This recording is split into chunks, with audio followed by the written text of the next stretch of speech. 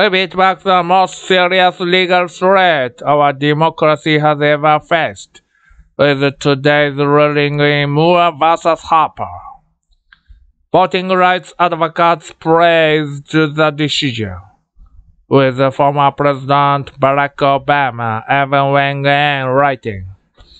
This ruling is a resounding rejection of the far-right theory that has been peddled by election deniers and extremists seeking to undermine our democracy.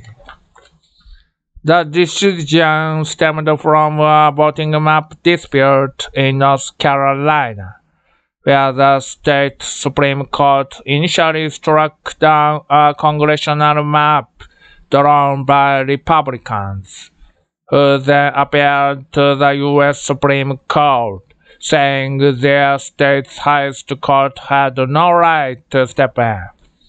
But while this case was ongoing, the partisan balance of the North Carolina Supreme Court changed, and they ruled in late April that state courts have no role to play when it comes to policing election maps.